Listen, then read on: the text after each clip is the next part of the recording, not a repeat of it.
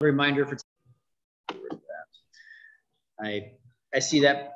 Well, we'll see how it goes. And also a reminder too, this is a non-action meeting, but I'm going to call it a thought-provoking meeting. So we'll try and have a little fun that way. And also,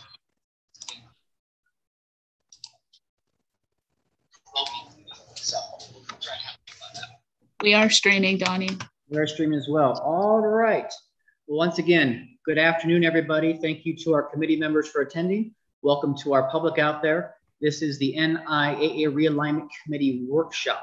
And again, this is a non-action taking meeting, but as I have informed to our committee members, this is a thought-provoking meeting. So for all of you who want to listen in, this is an overview. This is not the first official meeting of the realignment process. Again, in the workshop, we've got some questions to consider today, some things to go through. And in essence, we're getting ourselves ready for what will be the first action meeting of this committee. I'm Donnie Nelson, the interim executive director for the NIA. I'm going to serve as the meeting's liaison in essence for today. We have a chair and a vice chair that will be bouncing in and out of the meeting today. So I'm going to go ahead and call this meeting to order. It is 1:01 to get us started on for our minutes. And with that said, I'm going to go to a roll call. Here we go. Chair Rollins Stallworth, are you here? Okay. Vice Chair Pamela Sloan. Here. Thank you. Voting members. And again, though the chair and the vice chair are non-voting committee members, this is the list of voting members now. David Vick for the 1A North. Here. Excuse me for 1 second. Let me go ahead and just so everybody can see, get through that here. So who the committee members are.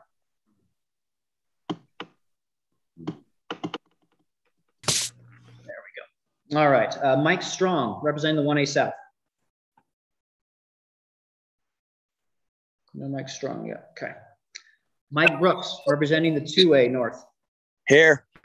Thank you, Mike. Bill Darrow, representing the 2A South. No Bill Darrow yet. Billy is here, Donnie. Billy's here. I don't think he just hasn't connected to audio yet. Okay, I'll check him in, thank you. Ray Parks, representing the 3A North. Here it looks like whatever the North wants, we get today. Non-action meeting, right? Thank you. All right. J. Dale Wilson, representing 3A South. Here to counter Ray's vote. Thank you. Ron Gierzon, representing the 4A, 5A South. Here. Thank you, Ron. Kevin McPartland, representing the 4A, 5A South. Here. Thank you, Kevin. Art Anderson, representing the 5A North. Here. Thank you, Art. And our non-voting consultants, Brett Walter, representing the private schools. Here. Thank you, Brett. And Mike Kofer, representing the charter schools. No Mike yet? Okay. Tim Jackson, representing the Clark County School District. And I know Tim's going to be bouncing in and out. I'm going to check him in because I know he's already verified with me he would be here. So I'm going to check him in. Non-voting advisors, again, Donnie Nelson here from the NIA. Bart Davis from the NIA. Here. Thank you, sir. Bart Thompson from the NIAA. No Bart Thompson yet? Okay. Bart Davis, will you send him a quick text and see if he may be out fishing still. I will do that. And I mean that with all love. Paul Anderson from the NIA. Here. Thank you. And these people, not to be on the roster, so to speak, but just NIA staff members also in attendance, want to recognize Jay Biesmeyer, Lori Lotz, and Bob Northridge. So I take care of our roll call. If we do have Rollins jump back in, Mike Strong jump back in, Mike Kofer get in. If one of our staff members would notice them, please let me know. I'd appreciate it. All right, next up, let's go to our approval of our September 13th, that's today, 2021 meeting agenda. Do I have a motion for approval of the agenda, please? Ray Parks like to make a motion to approve the agenda. Thank you, Mr. Parks. And do I have a second? Yeah, second. All right, thank you, Mr. Wilson, got that. All right, and is there any, again, as the motion, we will be able to keep this in agenda order, which will be kind of nice, but any other Comments to our agenda? Hearing none, call for the question. All those in favor, please give us an aye. Thank you. Anybody opposed? All right, our agenda will move on at 1:05. Thank you. We'll go to public comments at this time, and I'll read our disclaimer for our public comment. This time provides an opportunity for citizens to address the committee about any matter not on the agenda.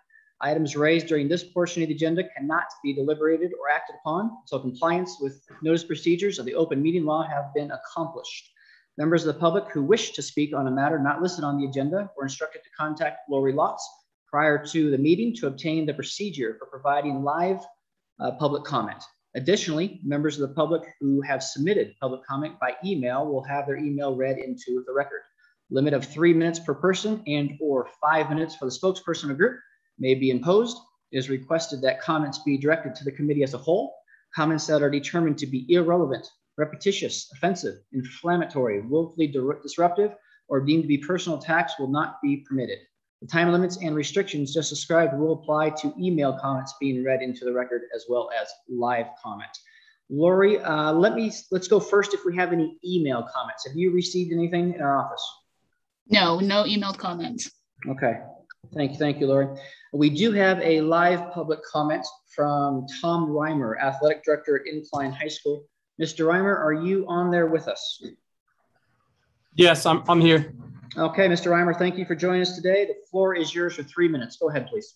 Thank you, NIAA and Realignment Committee. A couple years ago when we met, there was a forecast for 2 teams in the South to compete with soccer, and that didn't get off the ground. Obviously, we had the COVID year last year, and this year we've lost 2 boys programs and possibly a 3rd boys program in the 2A, 1A. So we'd like you to reconsider realigning soccer to meet the NIAA guidelines of 9 teams for a state tournament. We'd be more than willing to help you guys in the future as far as trying to plan out how this would look, possibly by geography or whatever, but we'd like to see it back to where we have at least 9 teams for a state playoff, as we're not going to have that this year. Thank you. All right. Thank you, Mr. Reimer. Appreciate your comments. All right. I don't believe there are any other public comments, Lori. Anybody has asked to log in? No, that was it. Okay. Thank you, Lori. All right, we'll go to item E, interim executive director's comments. Again, want to thank our committee members for your service to this realignment process. There is no doubt we will have some unknown challenges ahead when we try and figure out what's best for the association on the greater good side for the membership. I want to say I believe our previous committee, which included many of you, actively engaged our association stakeholders. I believe our previous committee reached out as well as possible to our membership and all those other groups that had a vested interest in the process. And I have no doubt that this committee will be similarly proficient. We're going to begin looking at this new cycle officially in late November, early December. Again, I'll propose a first official meeting date coming up here later in our agenda.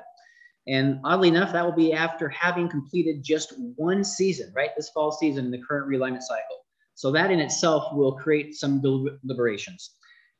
How are we going to analyze, evaluate, and potentially revise the policies and procedures of a process from which we have yet derived any comprehensive data? That will be difficult to do. How do we consider amending or overhauling something that is still new to us? Again, this is a brand new cycle and format of the way we're doing things based on the previous approvals. And how do we value what we've learned from the previous cycle when we really don't have that amount of data yet? We're still figuring this out. So a lot of unknowns. And that's why we're having this meeting, to get you to think about things as we propose some questions for you. Bart Davis and Bart Thompson, if he does join on here, have generated some key questions. You'll see that a little bit later in the realignment agenda.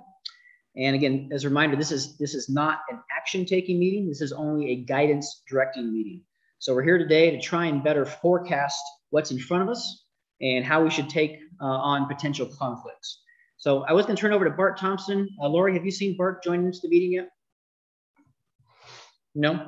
Okay. So we'll table basically item F for this point. I really wanted Bart Thompson to kind of give us, from past executive director's comments, to review some of the action and deliberations, what he saw.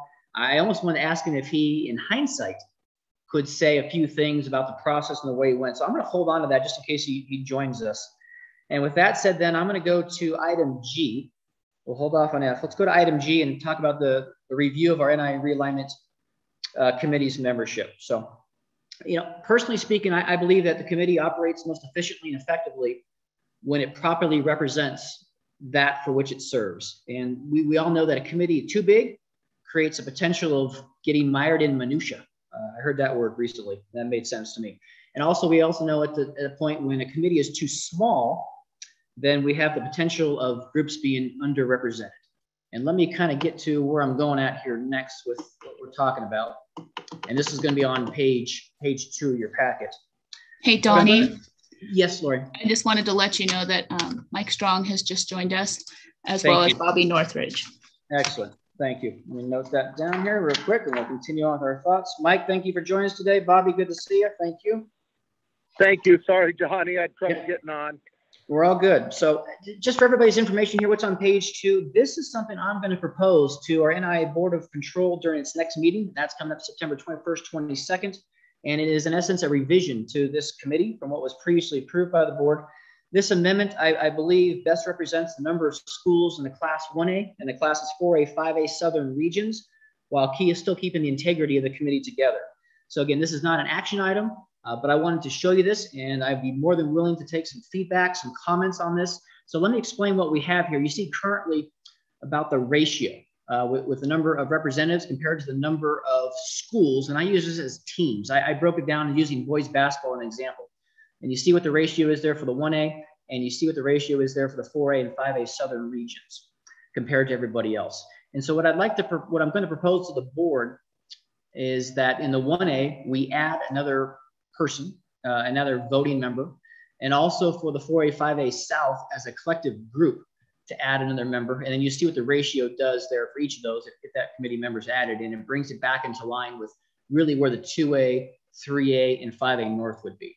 And with that said, I've done a lot of thought process on this, and the people that I have come into, what I'm going to recommend is particularly is Ken Higby from Wells. He's the principal there. He's the East League president. He fits very well with the 2 other representatives from the North and South, being David Vick and Mike Strong. And Ken's also got a lot of link to the Central, as both David and Mike do as well. So he's going to be my choice. Again, I'll open up here for some questions and comments in just a minute. 4A, 5A South Edition, I would determine that to be Tim Jackson from the CCSD office, considering his role and what he does across the board for all of our, well, 3A as well, but this is a 4A, 5A Southern position.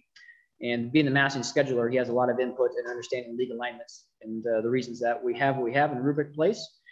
And if we were to put Tim Jackson at point, right now he is a consultant non-voting. I would not continue that position for the Clark County School District. I would simply, we'd have two consultants in non-voting position from the private schools and the public schools. We would not bring another CCSD person in. We'd simply move Tim from a non-voting to a voting. So in essence, we would be adding 2 voting members, which keeps us still at an odd number, but we're only adding, in essence, 1 person to the realignment committee. So you think about travel and budgets and what have you. And I think this would be a fair across the board, still balancing, again, the integrity between North and South. We have to even get into that.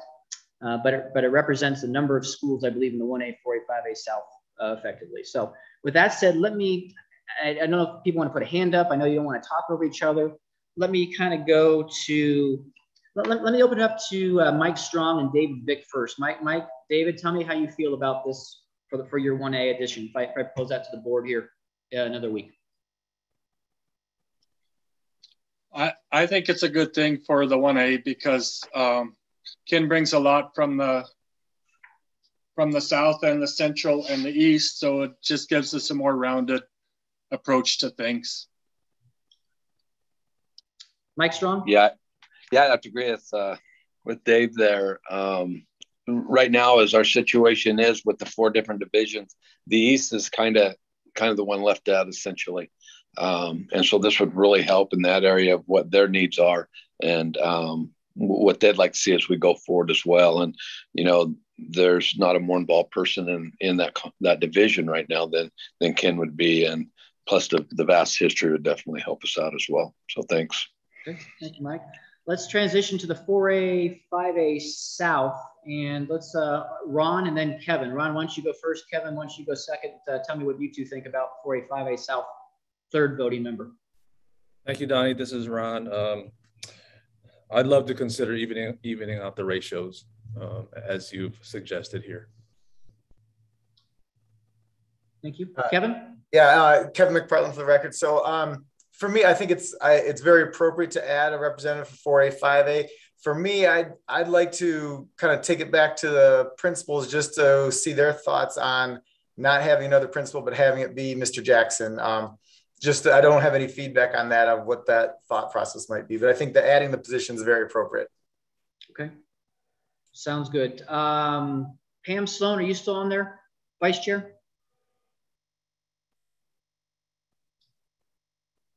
All right. And I don't believe, obviously we have invited. Pam's here, Donnie. Pam is here. Donnie, I am here. Sorry, I'm bouncing between meetings here. Yeah, I understand. I told people you would be bouncing around. So yeah, go ahead if you have comments on this. Yeah, just really quick. I am in full support that Tim is placed in this position primarily because of his involvement and what he does for the league. He, and he's worked so hard with this realignment. He understands the realignment, and the representation will balance out throughout the state. So again, I think he brings a lot to the table. I think he should have a seat with the voting members. Okay, thank you. Anybody else 2A wise, 3A wise that would like to comment to this before we move forward? And I'll tell you what the plan is with this again. Just wondering if we got to get Tim a bunch of his little metal lunch boxes for him to participate. No? All right. Very good. All right. Anybody else? 2A? 3A? I'm good. Okay.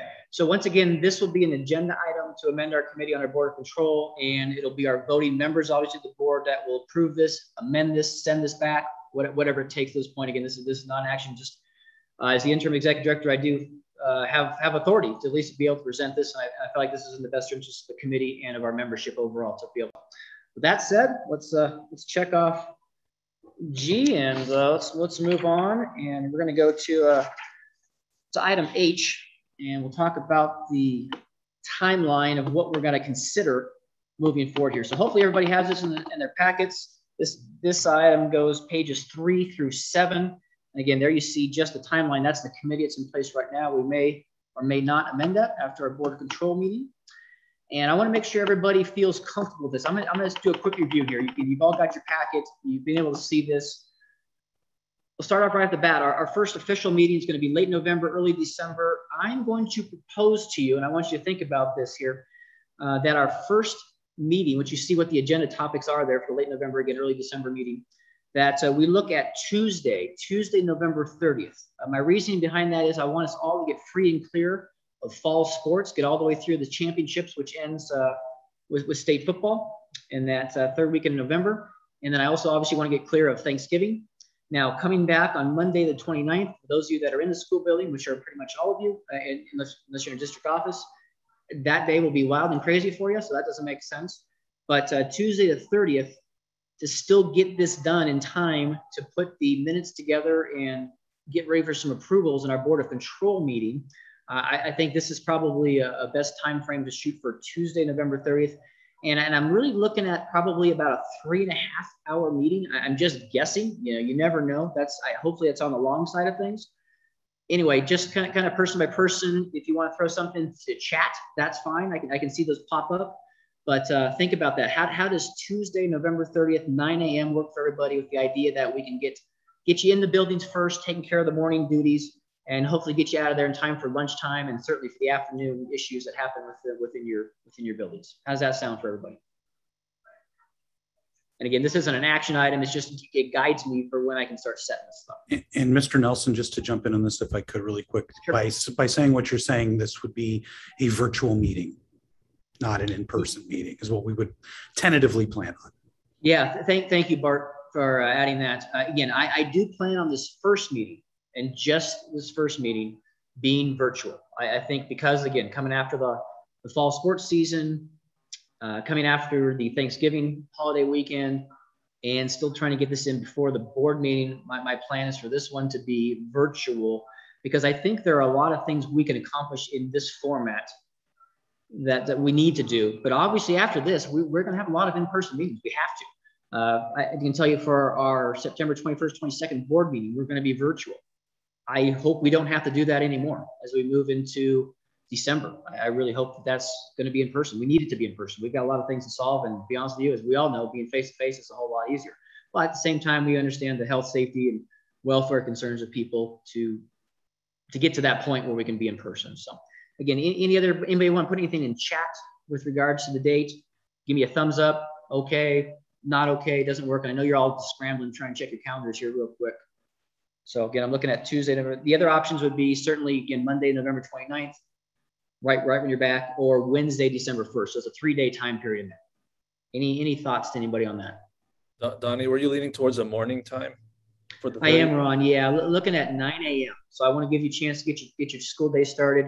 But at the same time, I know once you hit the lunch break, if we do really go 3 hours, you've got a lot of stuff to handle in the afternoon. I'm afraid if we started at 1 o'clock, a lot of people here would be dealing with winter sports duties.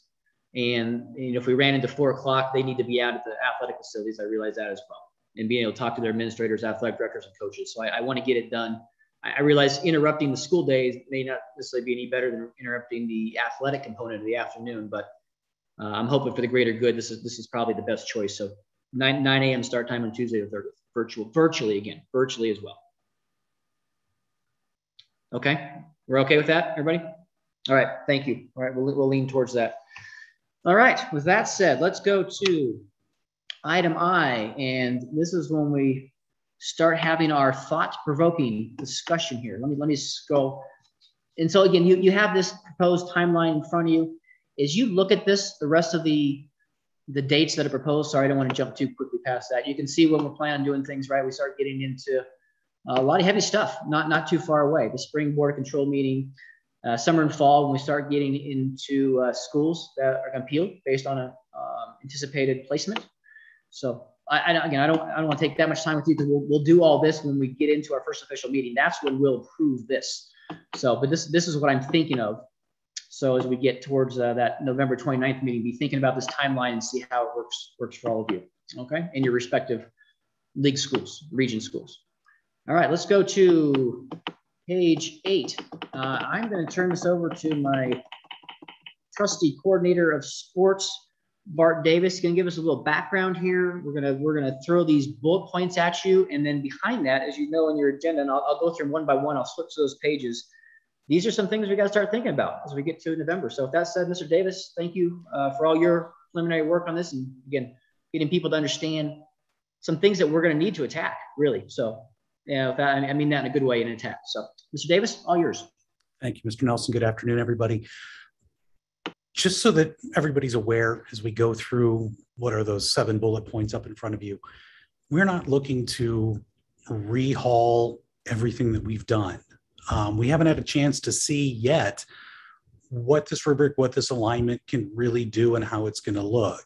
When I've talked this over with staff, what I compare this to is we're taking the car into the shop just to get it looked at, make sure everything's running okay. We found some little things that maybe you've heard a little rattle someplace and you just want to make sure you're good with it. We're not going to go buy a new car. That's not what we're all about right now. We just see some things that could be maybe potential hangups to not get us to the competitive balance that we're looking for. So these are some things for you to think about, to go back to the people whom you represent, talk with them, and maybe get a feel for which direction we want to go on certain things. Again, if you have thoughts right now or questions right now, we'll certainly entertain those. We're not here to make any decisions, as Mr. Nelson said, and what we say may be something that you look at and think, nope, don't want to touch it. And that's fine, but we do need to kind of address these just to see where we're going. So that first item is the time frame. And this one is something that we're going to need to give some thought to.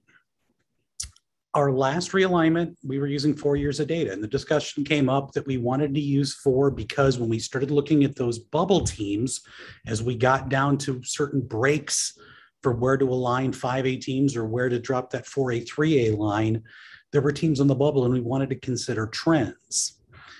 Well, if we look at 4 years of data now, running it back from the 22-23 season, which is when this would end, That takes us back to start in 2019, 2020, where we didn't have a spring season. It ended on March 14th were the last games. The 2021 season, we all remember what happened there. Some people did get to play some sports, but we had nothing that looked like a real season. Obviously, we'd have 21-22, which is this year, and 22-23. So because we're looking at a couple of seasons that really aren't completely usable, what we're thinking about is maybe going to 2 years of data. We still have older data, and we can still compute what we had of 2019-20 and 2021 to look at if we need to look at trends. But using 2 years will keep us in alignment every time we realign. Everybody's going to have those same sets of numbers for where they competed. It might be a little more true number. And we're looking at the most recent 2 years as opposed to weighting year 3 and year 4 equally to year 1 and year 2. I think it will make things easier for us in the long run. I think it's a more true number when you look at those 2 years. But if we need to stick with 4 or find some sort of compromise, maybe even waiting years, that's something that we can do. We've talked about that as a staff. And Mr. Nelson, I'll invite you to jump back in here at any time if you'd like. Mr. Thompson was going to kind of help through this, but apparently he's being kept away today. So again, this is probably the first thing we need to discuss is how long we want to go with the set of data. Mr. Nelson, any thoughts? Yeah, thank you, Mr. Davis. No, you stated everything eloquently. I appreciate that. I think that was the proper summary for this time. Again, not an action item. These are things that we want you to think about. You probably need to go back to representatives of your various schools within your league and region, ask them what they think about. When we get back to that November 29th meeting, we need some input from all of you, what we're going to do. And this is a really big question. 2 years of data, 4 years of data, how do we draw it? So I'm going to leave it there. Let me go ahead and open up to the floor. Yeah, I want to hear some comments. Okay, Donnie, Ray Parks. All right. All right. So I don't need any data. I can tell you that right now. So what's happening up here in the north, as you know, it's all demographics and it's time and it's travel. So it's not working. It's not going to work because now, it's 5 hours from Spring Creek to South Lake Tahoe. So we need to go back to demographics up here because I literally get a call daily, and it's happened for the last 2 years, and it's not going to change, where they can't provide transportation, they can't pay for transportation. So we got to get back to reality here, the competitive balance and all that.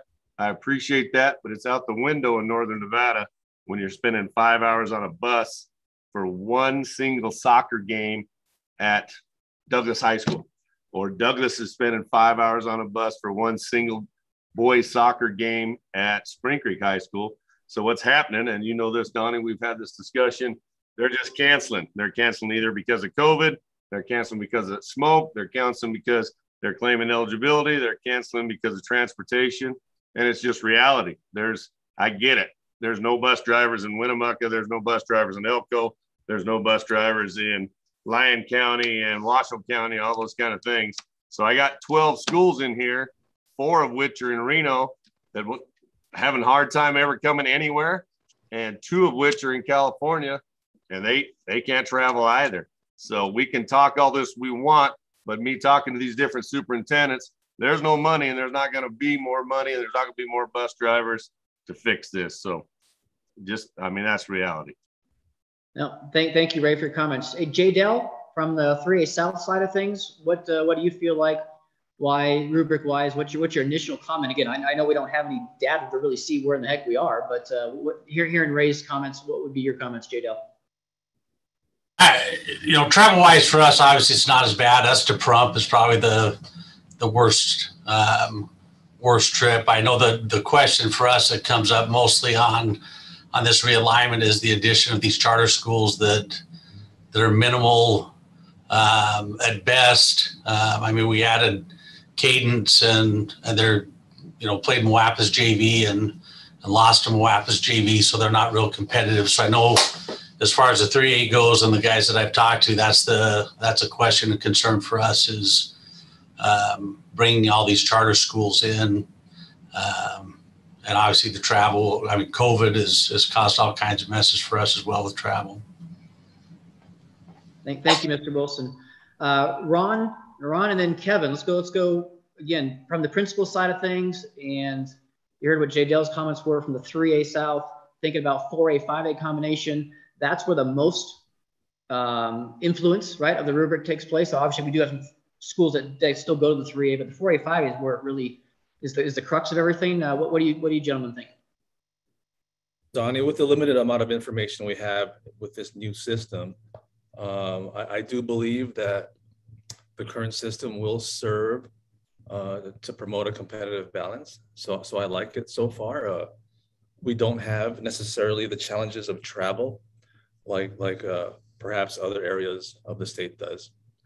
But for now, I'm not sure we have enough data to speak one way or the other, but with the limited amount of information and experience we've had so far, I like it. Thank you, sir. Kevin?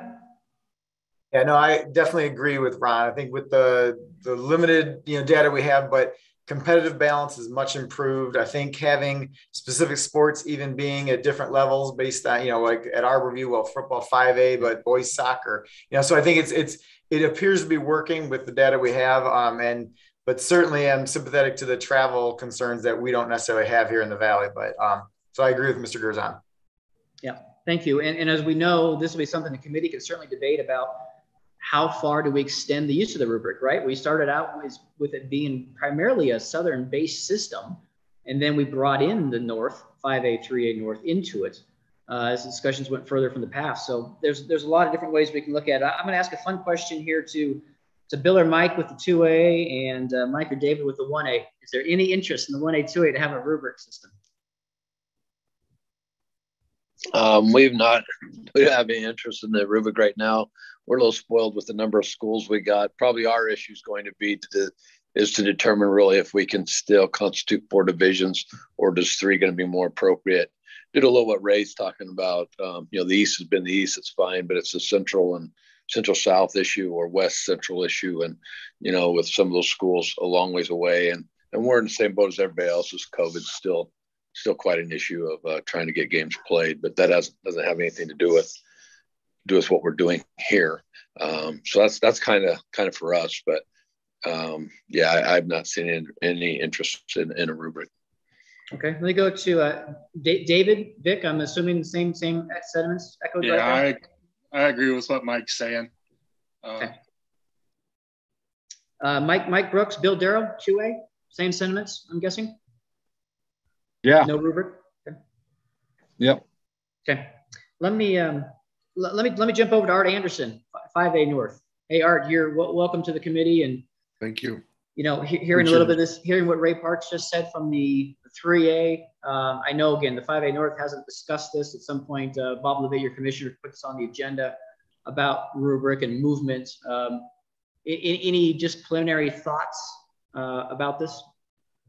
No, I completely understand what Ray is saying and how difficult. I mean, especially this season with all the smoke and the COVID issues, like everybody else.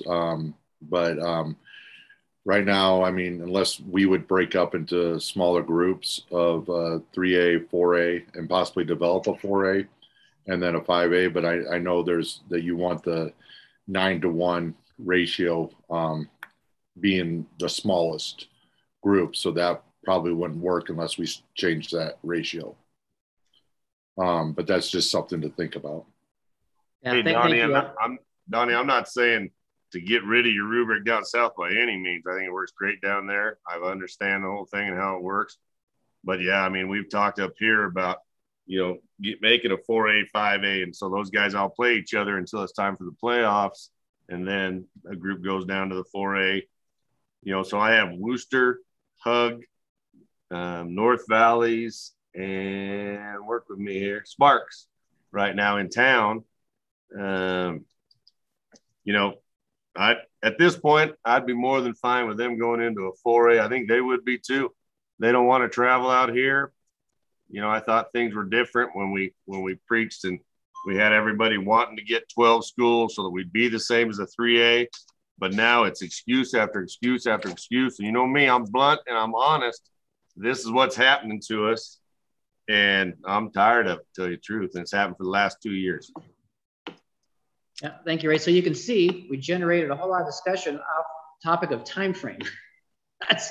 That's how intense it's going to be when we get into the nitty gritty of everything. So, Bart Davis, let me turn it back to you. Talk about, Johnny, just real quick. Yeah. Is that even an option? Like what Ray's talking about? Would that take the NIAA board to approve lowering our ratios so that we created a 4A and then maybe did something like Ray said with deciding certain teams went to one playoff for a state competition? Just doing something simply because we don't have as many schools, obviously, as the South does, possibly looking at doing something different for the North and creating in order to fill that 4A void, I guess. Yeah, Art, as you will get the privilege of learning, and we'll have the honor of having you serve on this committee, all of that will be up for discussion with this committee. Got it right there. Just have to read. Just have to read. The whole process. Yeah, you go. So it's why I said when you look at that timeline, and that's why it was a lead item for Bart and I. Look at the timeline of how we're going to do things and what this committee will recommend to the board, what the board may send back, what we get out to our schools when we do our surveys, and then ultimately approve things. And that includes ultimately going into tournament formats.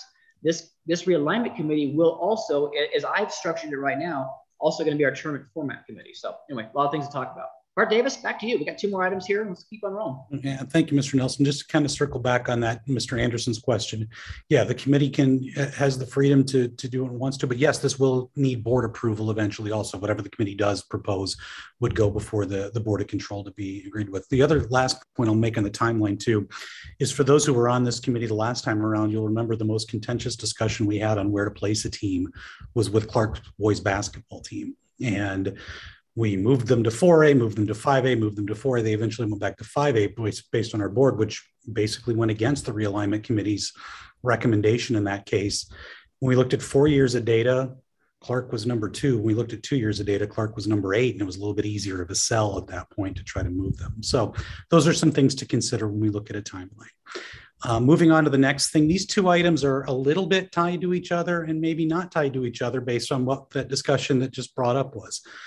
The first thing we look at, and Mr. Wilson touched on this just a little bit with some of those schools that are coming into the 3A, our charter schools, we're running into really the possibility of only having enrollment-based 3A schools in the 3A and having a very wide gap between their ability levels when we include the charter schools with our traditional 3A schools. Not recommending one way or the other on this, but simply something to think about. Do we have the possibility of those 3A schools be included maybe as a move to 4A at times if their rubric points validate that move?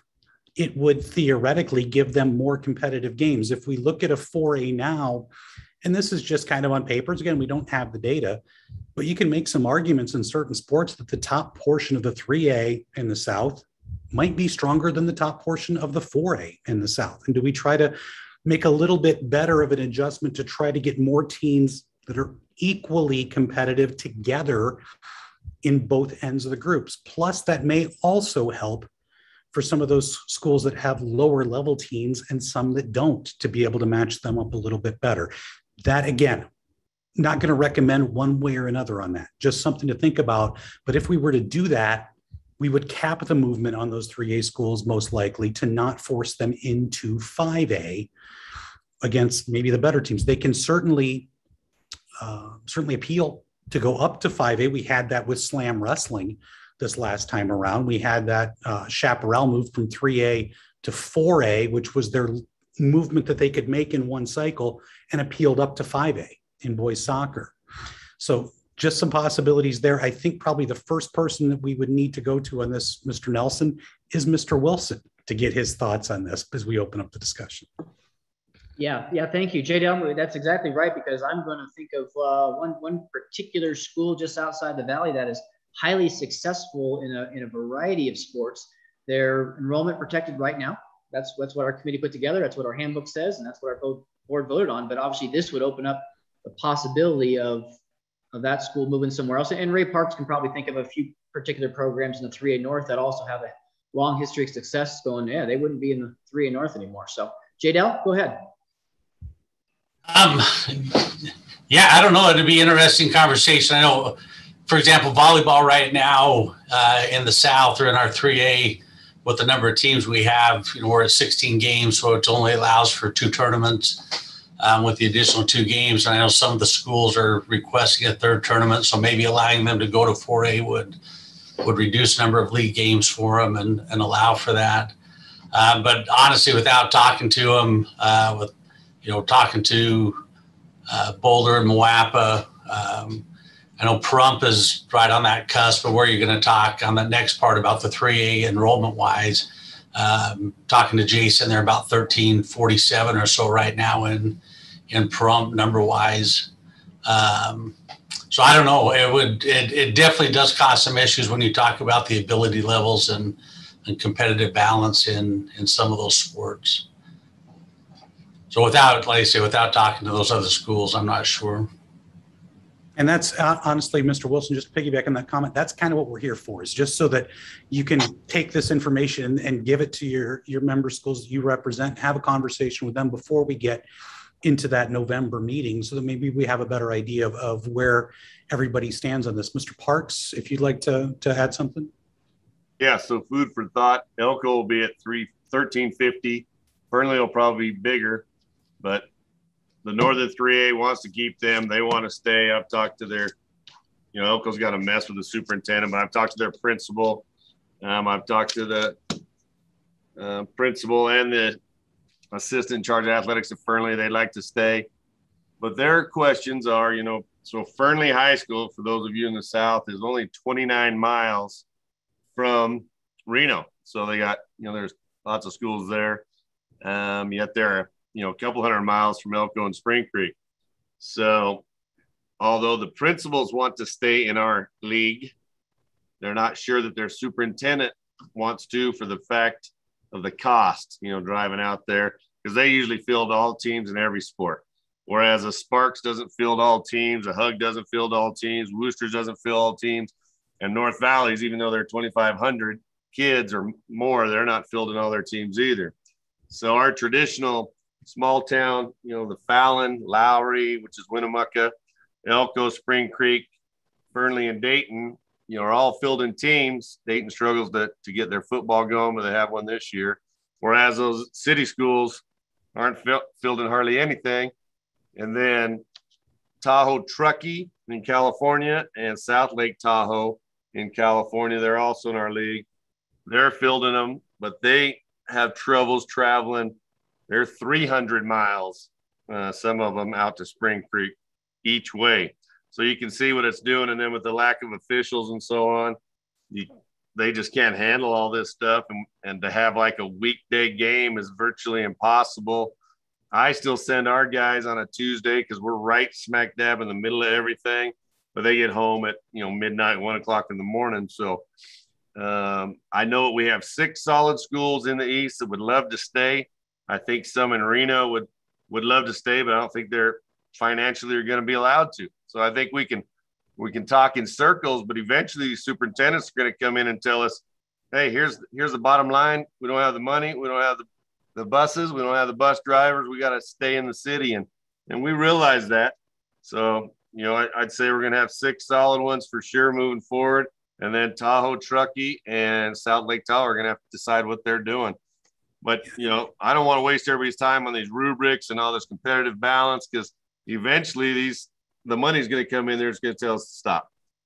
And Ray, thank you. And the one thing, though, that I do want your opinion on some of this stuff is it is going to affect the 3A in terms of maybe who you end up playing or who you end up competing against in state events, for instance. I get that. Yeah, and I know you do. Is that going to be an issue if, more of the larger enrollment schools maybe were to be in the 3A?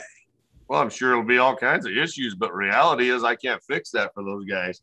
You don't want me to get Elko rolling on the Clark fiasco when they had the best team in the state for, 4 years in a row, and they go down and get the hell beat out by Clark or who was the other one? Desert Pine. Desert Pine. So, I don't need those guys all cranked up on me again, as you know. Right. But, reality is, and they're in the same boat. They can't travel either.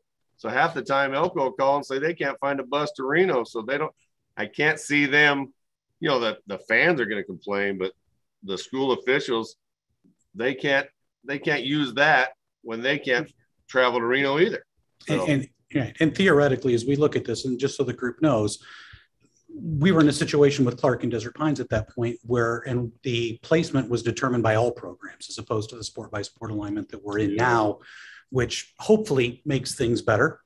We haven't had a chance to find out yet, but as we talk about this, Ron, Kevin, as the representatives from the South, where some of your teams are in 4A now, and you're playing against some of these other schools. If we looked at that maybe as a Boulder City, Moapa Valley, Virgin Valley, Pahrump Valley, some of the charters also being eligible for movement into 4A, and maybe some other teams who are struggling to compete at the 4A level would go to 3A. Is that something, not to lead you in any way, your thoughts on that, either Ron or Kevin?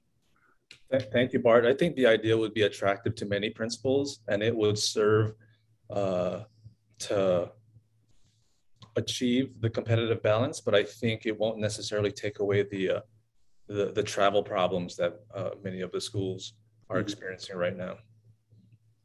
Thank you, Ron. Kevin?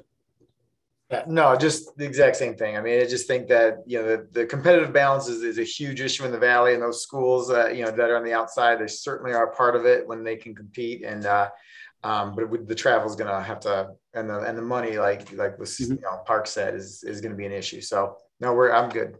Yeah, and thank you. And I think the thing that we need to remember on this too is what we do for the South, we don't have to do for the North, and vice versa on this. So as Donnie mentioned, originally this was set up as South only, and it became kind of I don't want to say a last minute thing, but certainly we were down the road quite a bit before the North got added to this because of some concerns from some of their member schools. So Donnie, if you would scroll up just a little bit on that, please.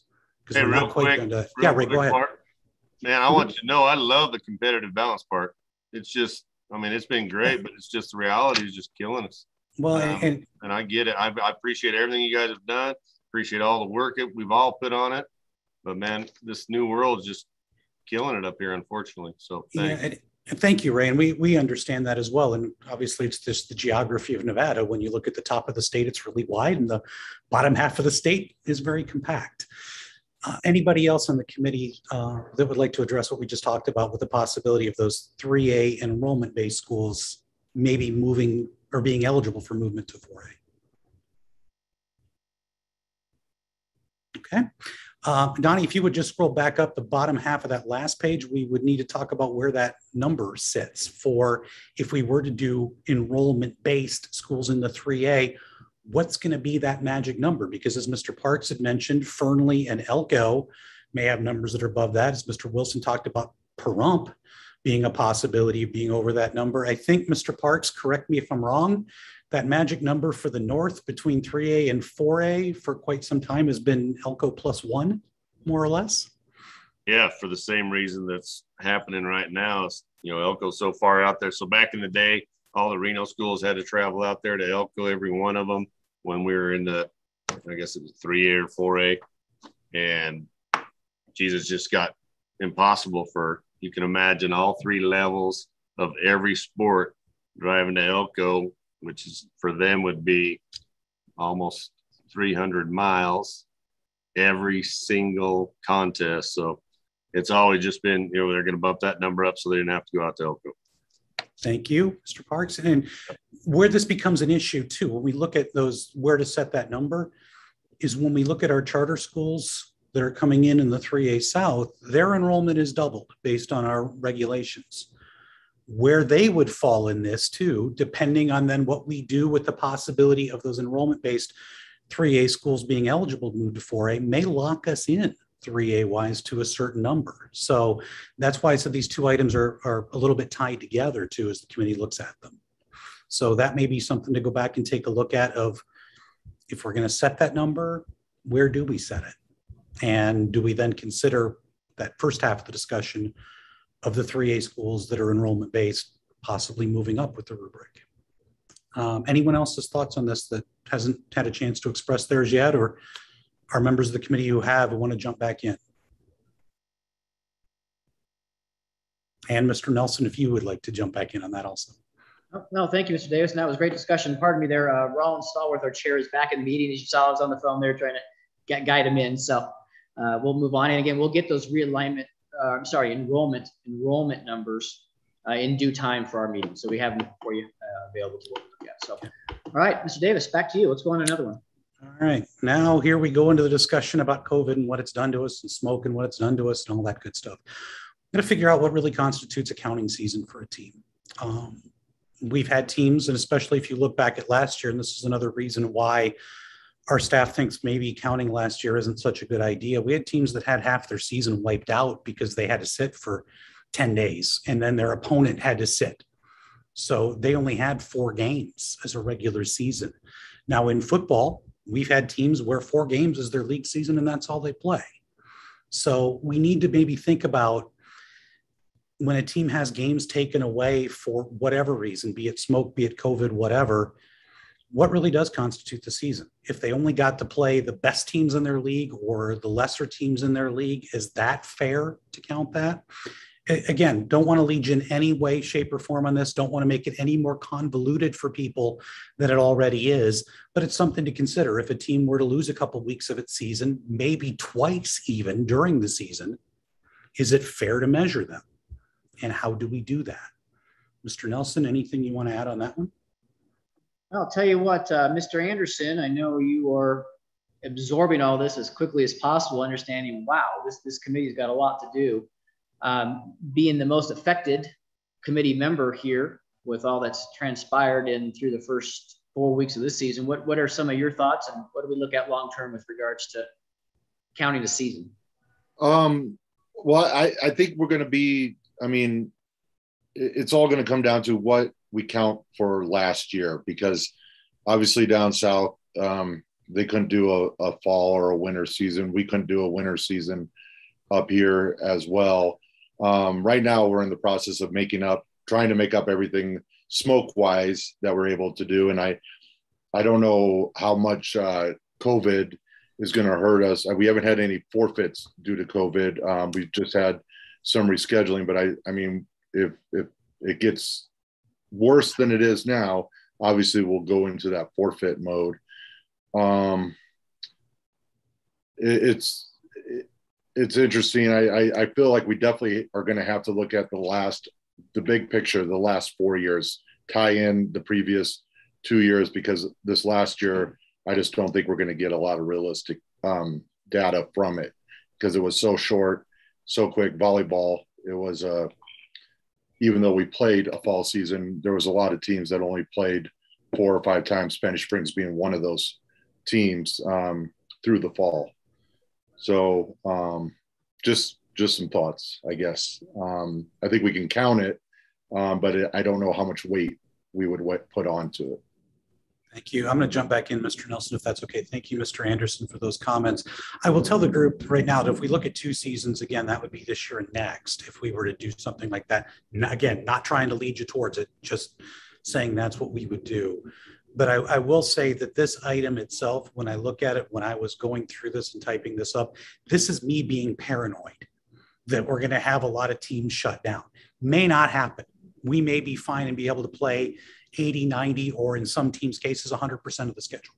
This one's a just in case it happens, simply because we've seen a lot of just in case it happens come up. Mr. Parks, I think you want to jump in? Yeah, so in the 3A North already, so we've had cancellations of all South Lake Tahoe athletics until I guess today, Donnie. They can come back today, or I haven't heard. Yeah, they get back in school on Thursday, but now they got to prepare practice-wise to be able back in the competition. Yeah. So we had that. Then we had the first 2 weeks of the schedule got all canceled, and for us, the league one gets rolling about the second week. So we've already had that. So we're going to have a meeting on Wednesday to redo all of our plans for our regional tournaments this year, because the South Tahoe thing is guaranteed. They've already canceled. And again, I hate to keep whining, but they have no way. They tell me they can't come and replay any of those games. So in football, obviously they can't do that anyway, but they can't come on a weekday, and every weekend's booked now. So South Tahoe is definitely out if we kept what we were doing right now. So we're going to have to redo them all. And Bart Davis, I don't mind jumping over here, I want to just talk about to our 1A and 2A people and see what really, and because you've been keeping a master schedule for our association, but I'm curious to hear from the 1A, 2A people about what they're seeing effect-wise at this time of the year. I think it's minimal, but I really want to ask them to be sure. So maybe Mike Brooks, you're there, then Bill Darrell. What's going on with you guys? Are we doing okay in our 2A? Go ahead, Mike. Just one sec. If you want to go first, Bill. Okay, so ask the question again, Donnie, because I mean, I don't see us having a problem. Go ahead and ask us the question again, please. That's all it was, Bill. Do you see yourself having a problem fulfilling things at this point in time? Fulfilling games? Filling games? This year, yes. So far, we're doing okay. I mean, we've lost some. We personally lost some non-league games early, had to shut down football, but we're planning on playing Laughlin this Friday night, and hopefully those things keep continuing. I think it's going okay with us. I mean, testing's a nightmare like it is for everybody, but yeah, I think we're okay. Okay. Mike Brooks, I can come back to you in a second. Mike Strong, David Vick, how about our 1A? We doing okay? Yeah, we're seeing cancellations, and the key is going to be trying to make those games up a little bit. What Ray's talking about when the mileage is crazy to make it happen. Been some non-league shutdowns. We'll see once the league gets up. But volleyball league games, we've had some cancellations already. We had Round Mountain out of school for a couple of weeks. We're hoping to get them back in and get going again. And so we just, I guess for us, is trying to figure out when does it become a forfeit, or when is it contested if we can't get it made up, and what does it mean for the tournament at the end. But yeah, it's definitely had an impact. It hasn't killed us off yet. We're hoping to get better, but as Bill said, every week of testing, you just kind of hold your breath and see what happens. David Vick, and then I'll turn it back over to Bart Davis. David? Yeah, we've had some non-league cancellations. I mean, we just had some at Smith, but we haven't started our league yet. And the hope is that we don't have issues with that, but you're not going to know until we get through it. And again, this is 1A and 2A, obviously not in the rubric system, but I want everybody to be able to hear that what is happening there, just so we're all aware of it. Bart, we can turn it back to Mike Brooks if he's there for a comment. If not, again, I'll turn it back to you, Bart. Yeah, I'm here. Yeah, we've had not too many cancellations, but in most schools in ours, the mileage isn't a big deal either. But for instance, Persian County, we weren't able to play White Pine Wendover in soccer this past weekend, so we don't know how we're going to make that up. You know what I mean? But because that's not something you can do on a Wednesday, so I don't know. We'll just figure it out as we go, I guess, and see if we can squeeze it in somewhere else. But you never know who else is going to have to cancel throughout the year when you could make it up. So I guess you never say it's dead, but yeah, it's pretty tough to do. Thank you, Mr. Brooks. And I will say with this little sub item, I guess we'll call it here, on what constitutes a season, we can keep in mind too that during the last cycle, we had some teams that did not fulfill all 4 years. They came in partway through the cycle, and we just kind of averaged them out to see where they'd be, put them where the committee thought it was best. Bishop Gorman flag football was one that had 1 year of data in a 4-year cycle. Slam wrestling didn't have a full 4 years. We placed them where the committee thought it was best based on the numbers we had. So we can, I don't want to say finagle it, that's not what I'm talking about here, but we can certainly look at non-completed seasons and maybe go with just the completed seasons for a team if we get to that point. I'm hoping we don't. Again, this sub item is all about paranoia from the guy putting this together to make sure that we don't get into a bad situation. Okay, this next item is going to look really confusing, and I'm not going to spend very much time on it. Just keep in mind that we have a weighted factor that we used last year when a 5A team, or in last year's case, 2 years ago's case, a 4A team played a 3A team. It's something we're going to need to determine. North, no changes. They stay fine on this if we do indeed go with the rubric.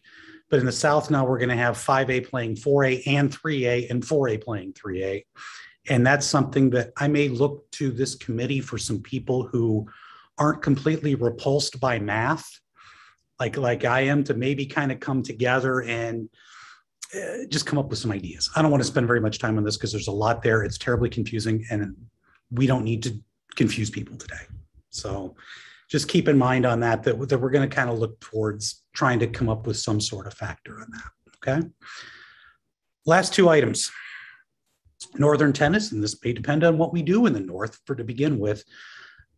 But we want to keep in mind here that the last go around, we put Northern tennis as we did Southern tennis. We combined the two teams, boys and girls, into one score, which was a differentiation from the average. We did that in the South because most of the Southern tennis teams, boys and girls, have one coach. In the North, that's not the case. Entirely separate, play separate sites at the same time. So would the committee want to, and this may be, again, if depending on what road we go down in the North, talk to our Northern people and see if they'd like to split tennis up and make that two separate sports where we place teams separately in that. We can certainly do that. Might cause a little bit of a hiccup scheduling wise, which is what we're hearing a lot about today that we don't necessarily want to do. But it's something we could do to separate those two sports in the North. I don't think we'd want to touch that in the South, but I don't want to tell you not to either. That may be something the South wants to do because we do have some programs where the boys team may not be as good as the girls team or vice versa, where they really should be in separate classes. So something to consider there with Northern tennis. Thoughts on that from the group? Yeah, I have a question. Has there ever been some talk about the boys and girls golf separating themselves like they do that in golf? Will we ever consider doing that in tennis and separate the boys and girls seasons? One in the fall and one in the spring you're talking about, Mr. Yes. Stallworth? Mr. Nelson? Yeah. Board President Stallworth, that is a huge topic. And if that's something we want to go down the road, and I don't know, so that would come out of the realignment committee. I think that's going to be something that would come out of a district or a school presentation to get a survey on. So I'm not going to give you the positives and the negatives. There are many on both sides in separating seasons and the whys we have the seasons the way they are. So I'm going to leave that one alone, Rollins. If you and I want to speak about that, how you would bring that up in front of the membership and go through a process to address that, certainly we can do that. Good. Art Anderson, this is one again for you, and I know you've got your 5A Northern Region meeting coming up here on Monday the 20th. I don't think this is something you put on Bob Levitt's agenda just yet. I think this would be for your October meeting, and then I would be here at that meeting, so I won't be there as you know on the 20th. And then for Ron and Kevin at some point too, again, just another subtopic as principals talk about how the rubric is structured and how sports are separated is consider tennis in the South, doing the same thing that we brought up here on the agenda for the North. So I'll leave it at that. And Bart, you can ask any questions or comments, and we'll move to the last one. Well, if we could get Mr. Anderson's thoughts on that too, because he's at a school where this happens, where they have separate teams who play at the same time at different sites. Mr. Anderson, is that something that the North has there been any talk about that in the North? Why didn't we split them, for instance? No, I think what happened was we realized that the couple schools that might needed to have been split, we just decided to keep them together based on the fact that I don't know, it was just I guess easier. Maybe a coach coached both teams, although that doesn't, because they play at separate sites, but and they play on the same day, so I don't know necessarily how that would have affected it. I think it is something that we could, if it's deemed that like Spanish Springs needs to go to the 3A or something in tennis, then I think that's a possibility for the future. Thank you, Mr. Anderson. Yeah, the reason that we bring this up today is if we're going to go competitive balance across the board, and we have the opportunity to do that with these other sports that we group together for whatever reason, that we have that opportunity to also maybe ungroup them and do it sport by sport. As Mr. Anderson said, I don't know that this necessarily affects a great number of schools. And that's all these little things that we're bringing to you. Again, not going to upset the apple cart if we do them or don't do them. Can I chime in on that right now? Please do, Mr. Parks. All right. So we have 4 5A boys soccer teams: Douglas, McQueen, Reno, and Minogue. None of that's going well. So I know you guys are in the big city, but try and picture this for a minute. So they have so that these teams are dropping down to a boys soccer team. So I literally had 4 different schools. We have a traditional schedule we ran forever in the 3A North. I have 4 different 5A schools all wanting to change the schedule for when someone comes there. I mean, I got senior day, I got vacation day, I got this, I got that. Literally all of them hit me with all that. And I'm trying to explain that when a school comes 5 hours, if you guys don't communicate and you mess that up, that you cannot redo that schedule. You guys follow me? Spring Creek comes all the way to Douglas. You're talking maybe 6 hours of travel. If they screw that up because they change all their schedules and the wrong team shows up at the wrong time, there's no way to make that up. So, I mean, it's just illogical what we're doing, okay? To send 4 5A schools out to play a boys soccer game makes 0 sense. And you guys can talk competitive balance and all that you want, but financially, it's impossible. It's impossible now with the officials to make this happen. And I just don't see that getting any better. So I would rather them have the ability to move up and stay in the 5A in soccer, you know, if they want to, or build a 4A or something, but sending them out to us and then they don't show, and vice versa. We don't show to them. Don't say it's just them. It's us too. It's just not working. It's not feasible. And unfortunately, it's not going to get better. Maybe next year, hey, all of a sudden we find 1,000 bus drivers and we get all kinds of money and it works. But boy, it's not going to work this year. Thank you. And if I can just real quick go along with what Ray said. Yeah, this year it's a mess in soccer, simply in the 5A. It's starting to hit the 5A a little bit as we are being asked to reschedule things on a regular basis. There's just not enough officials for soccer. And so the way we've set it up, we are creating a big problem in both the 3A and the 5A. And so, yeah, just to go along with what Ray's saying. I'm sorry, Mr. Anderson, go ahead. No, go ahead. I was done. Yeah, thanks, Bart. Thank you. And again, you know, these are all things we need to consider, certainly. And the North and I've been in this state 14 years. A lot of you have been around a heck of a lot longer than I have. And the North and the South don't always understand each other's issues. And that's something that this group, I think we did a much better job this last time around in understanding that. And I know we still need to do some things differently in different places, and that's okay. We can. We just need to see what's going to work best for everybody, but most importantly, best for our student athletes as well. So with that, we'll move on. Unless there's anybody else who wants to chime in on the tennis portion of this, we'll move on to that last item about golf. Well, Bart, I would like to add a bit to this. Yeah. You know, as a realignment committee and working on this now, this is my 3rd committee that I've been on regarding realignment. One of the things that comes up and what's happening is we got to take the information that Ray and the commission of the 3A is going through this year with regards to the scheduling, with regards to the rotation of the current Northern 5A, 4A schools coming in and going out per sport, girls sport, boys sport. I mean, it's creating major issues, especially with those schools in Washoe County that has a 5A boys team and a 3A girls team. And those issues are dramatic when they're trying to, what Ray's biggest difficult task is doing is trying to teach a 5A athletic program, 5A athletic director, and a 5A group of athletes on a particular sport and parents that the 3A schedule is nothing like the 5A schedule.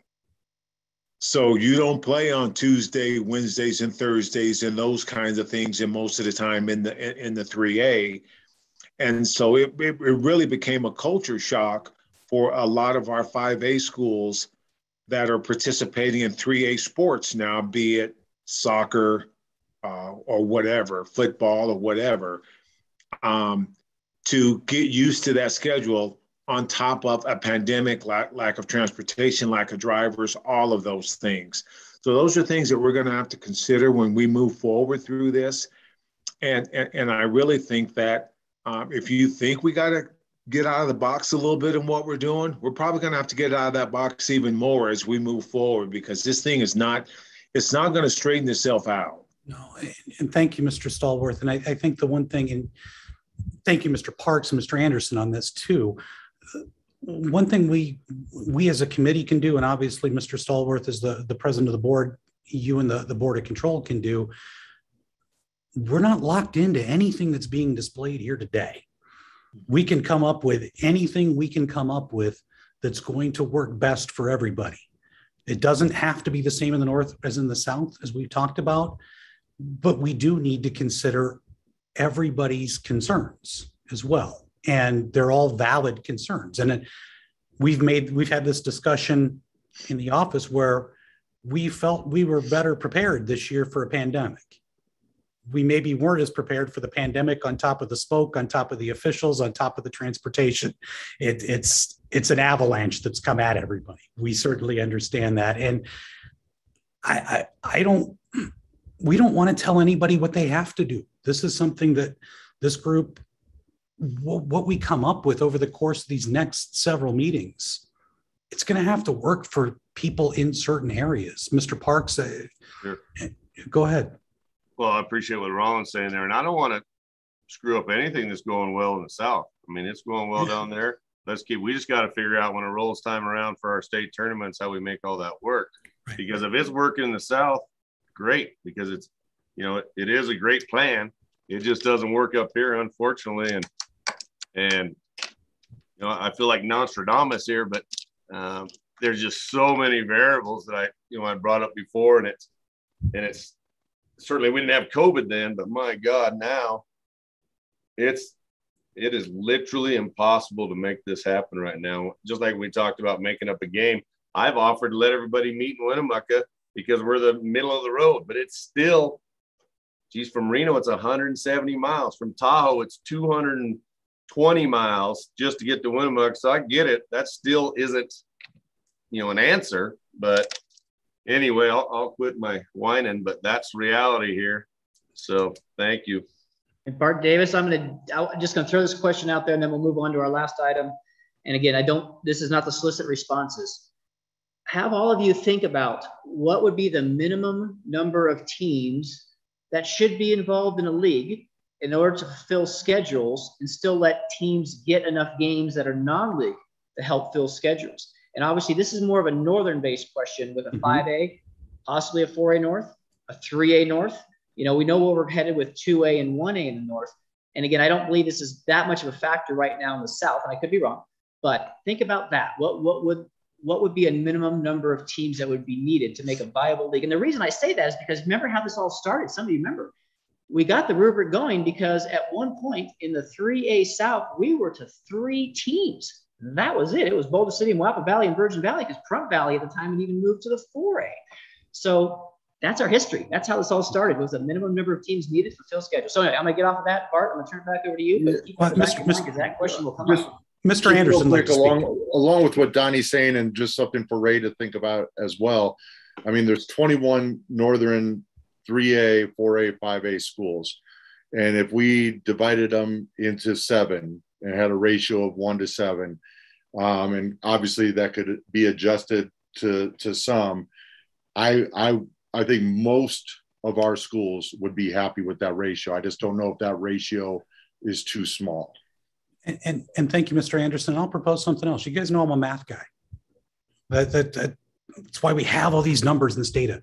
Whatever we want to come up with, if we need to measure it in any way this first time around to set some teams up, we will. If we don't, we won't. Whatever this group wants to do. And the 777s are fine. If it's 8, 7, and 6, whatever's going to help these kids be able to participate and not be in situations where they're being mercy ruled and they don't come out. Yeah. Well, whatever we need to do, we'll do, Mr. Parks. Well, I'm a math guy too, all the way through calculus is what I taught. So I understand 21 divided by 3, trust me. We're to the point now where we take our 6 East and find games that we knew people would come to. I mean, it's that frustrating right now.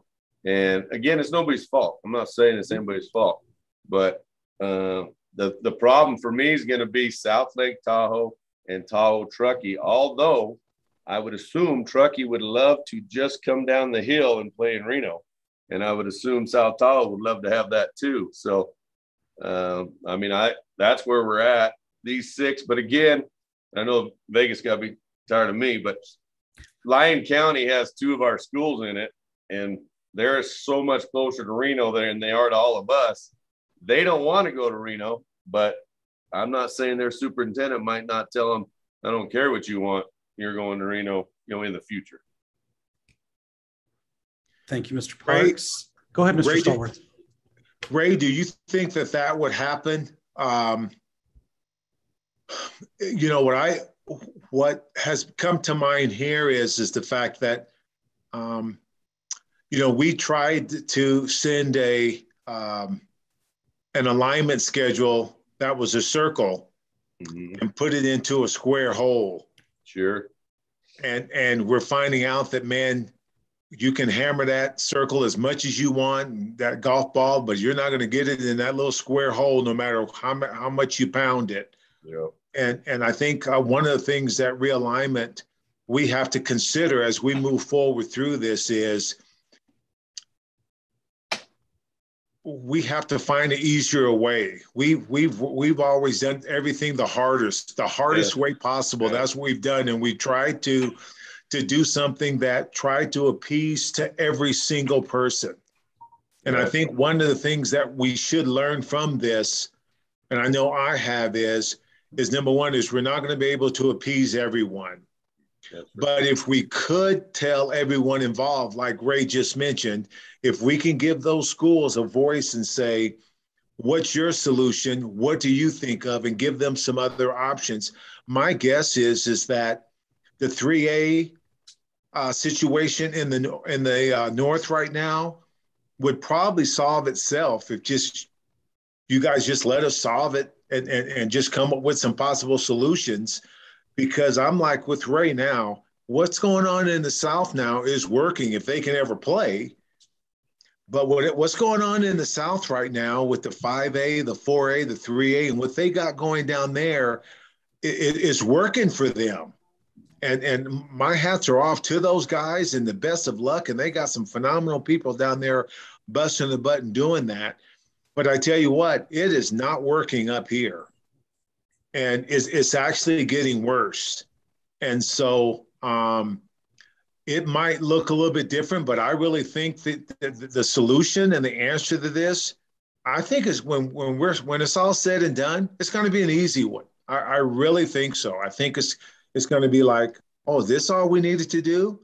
And the reality is, if we do that, there might not even be a need to have that whole competitive balance aspect and the formula and all of that stuff, because our situation here is not really competitive balance as it is location and distance between schools is the biggest issue more than anything else.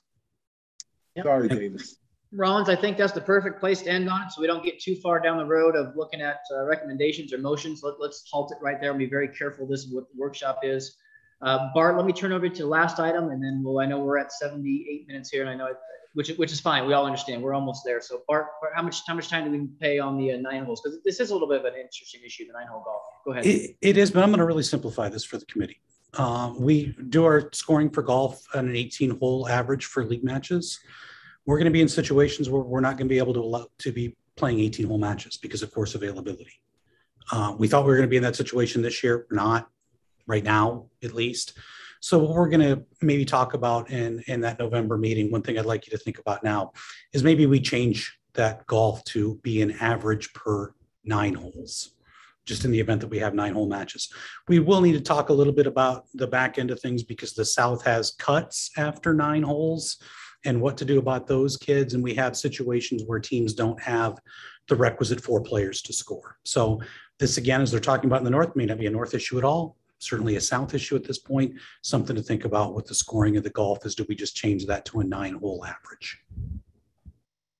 Thank you, Bart. Again, more things for all of us to think about and right. Get into our meetings and relate to them. So, and Mr. Nelson, if I could just wrap this up real quick by saying, again, if we touch none of this it's not going to break the rubric as we have it in the South.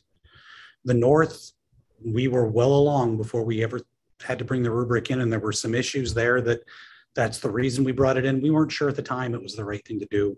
And from what Mr. Stallworth, Mr. Anderson, and Mr. Parks have said, maybe it's not. Maybe some of this has been in vain.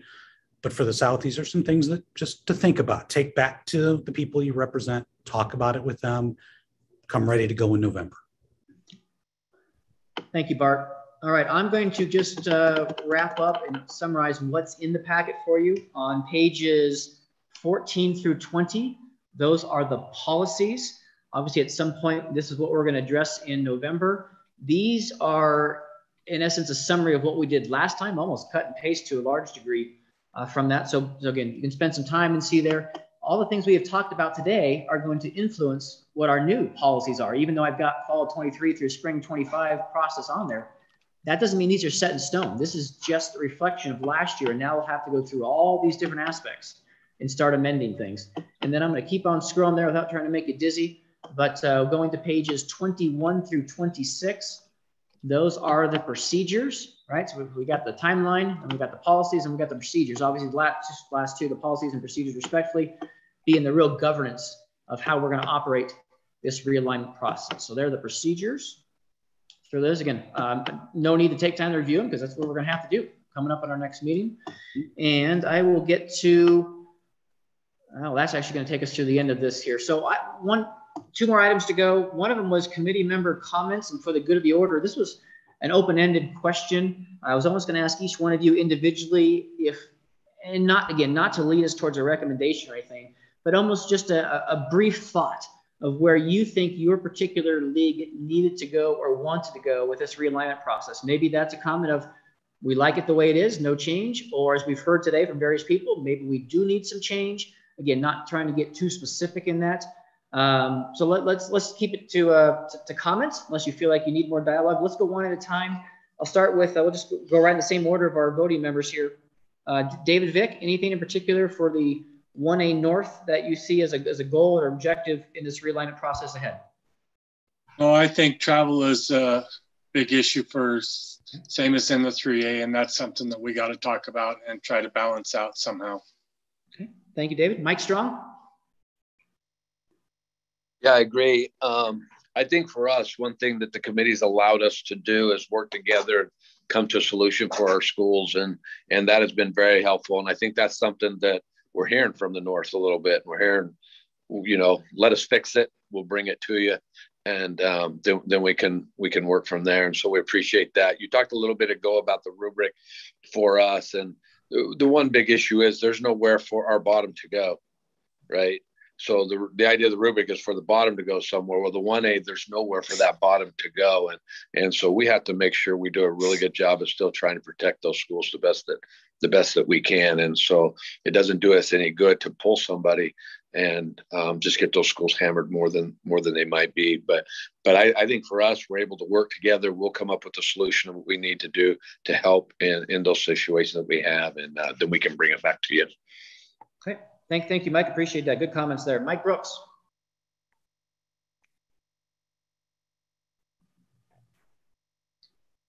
Mike, are you still on there? I know you were running around the building there a little bit. All right, Bill Darrow. No, the issue I see for the 2A South in the future is just surviving because of school. If we lose Lincoln County in the future and maybe Meadows eventually and Lake Mead go up, we need to just. I think travel is going to get worse for us. It'll be like it used to be with Wendover coming in, and I don't know. I think that's the only issue we have is just trying to survive as a 2A Southern League, but we'll keep working on it. Yeah, I agree, Bill Darrell. You're boy, you hit that right on. Ray Parks. Oh, you've heard enough of me. You know what we got to do. So I agree with Rollins. We can fix all this because we all work together well. I think we work great with the South. We just got to find time to get it all figured out. Sounds good. J. Dell?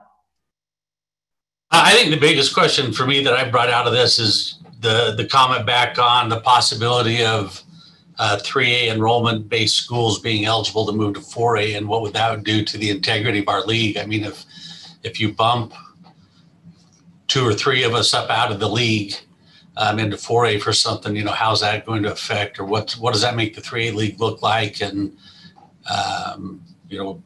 competitively send schools northward to compete. So that'll be the one interesting to me with the 3A South to talk to them about. Good comments there. Appreciate it, Jadil. Ron, welcome to the committee, and you've heard a whole lot today as well. But just got some initial thoughts from you. Thank you, Donnie.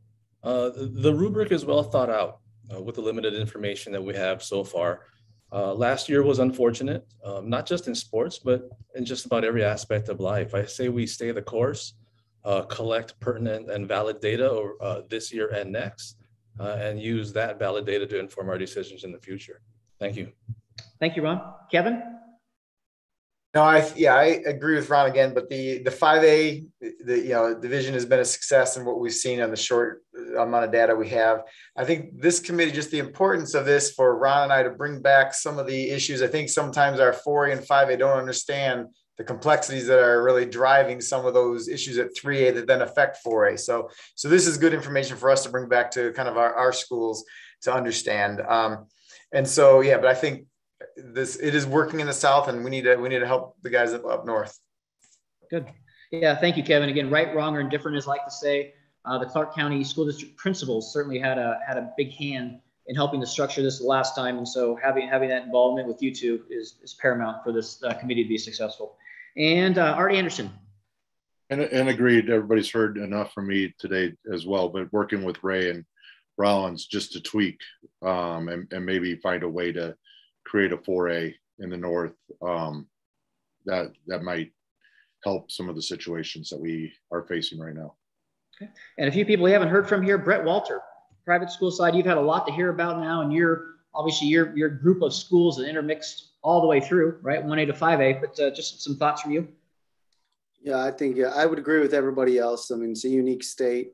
We've seen a lot. We got private schools in all different leagues, and we just have to work with everybody to try to make it work effectively. And I think the guys in their regions know what's going to work. And so, we have to listen to what they have to say and just make it work, even if that means there's some differences around the state.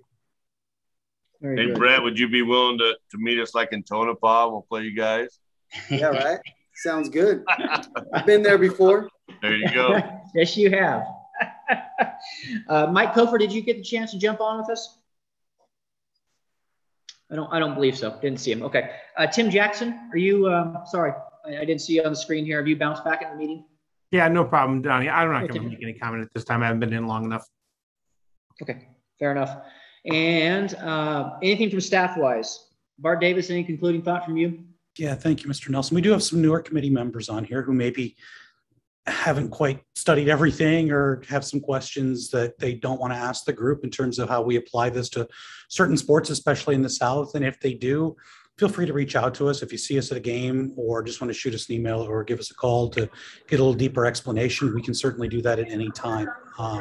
We want to make whatever we do, whether it's rubric or lack thereof for certain areas of the state, work for the student athletes the best. And the biggest thing to us is participation. We want to get those participation numbers up, and that's however it takes, wherever you are. That's what we want to do. Thank you, Bart. And in the essence of time, you see our public comment on the screen. I don't believe in a workshop. Paul Anderson, correct me if I'm wrong. Can we can ask Lori for public comment without reading the paragraph being a workshop? Is that correct? Yeah, you don't have to read the whole thing. Just indicate the public comment and see if we have any.